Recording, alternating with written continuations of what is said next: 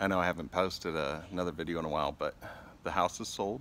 We close next month on it. And from there, we're just going to be taking it a day at a time as we look for a piece of land, a place where we can homestead and call home. So I'll try to post more regular on here. It's really tough to get used to vlogging and sharing my life. I mean, that and how fun can watching a house be painting or boxes being packed be. But we will be heading out to find land sometime over the next couple months, provided they don't do any more lockdowns because of COVID. But yeah, we're excited for this new adventure. And we also are expecting baby number 3 that will be coming in the spring of 2021. So something else that's really exciting taking place for us in our lives. And it was really awesome. The house went on the market on Wednesday. They didn't accept any offers or do any showings until the open house on Saturday. We got 8 offers, and we picked based on letters that were written to us from different families that were interested in our house. And so it's just kind of neat, and I think that this will be a really good home for the family that we chose. Rather than getting into a bidding war or anything like that, we read the letters and just followed what was on our heart of what family we thought would be a good fit for this house, or that would be blessed by this house.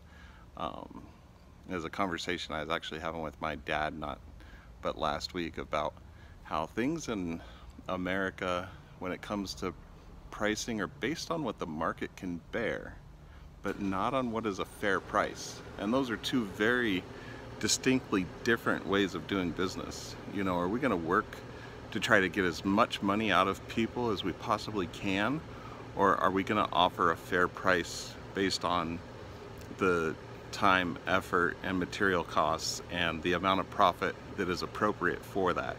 And going back to when we lived in Japan, you know, we went to a baseball game several times, and the cost of food and drinks and beer at the baseball game was the exact same cost as if you had picked it up at a convenience store. You know, a beer was $2.50. You go to a baseball game here in the States and it's $8, and I've even, I think, seen up to $13 for a beer. And it's just price gouging, and it's not a fair price.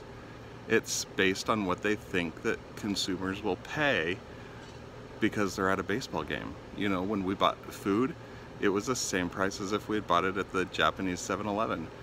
Whether it was yakisoba or yakitori. You know, yakitori sticks at 7-Eleven can be $1 to $2 depending on the meat, and I think we paid $1 for each yakitori stick that we got at the baseball game.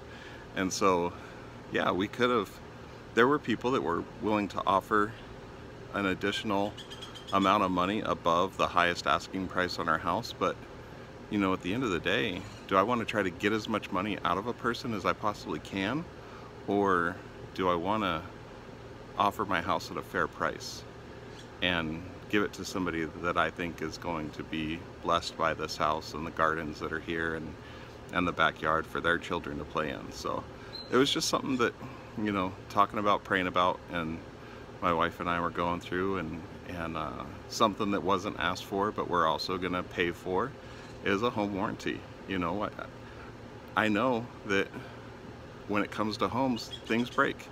And when you've put all that money up front on a down payment and closing costs and things, that it's nice to have that little safety net of, well, I've got a home warranty in case anything happens. And so we're going to be going ahead and paying for a home warranty for the new homeowners, so that we have the peace of mind that yes, we've kept our house in good condition and everything works well, but if it does break sometime over the next 1 to 3 years, that they've got that to fall back on, and we want to bless them with that. So it's just, when it comes to that, you know, the whole idea of Emmy Farms, I want to start a market garden called Emmy Farms, that garden and that farm are going to be a beautiful blessing to the community that we're a part of. And that's what Emmy is in Japanese. The kanji that is used to write the word Emmy, the name Emmy, is beautiful blessing.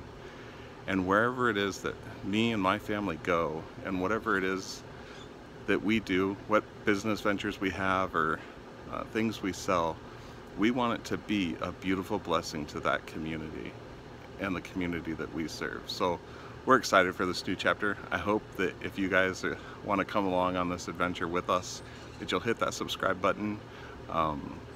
Like I said, I don't know how often I'll be posting right now.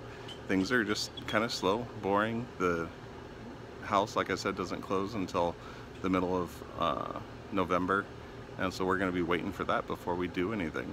But after that, we'll be trying to find a piece of land and preparing for the arrival of our new baby. So it's just cool. I'm excited for what God's doing in our life, and excited for this new adventure. So hope you guys will come along with us. Take care.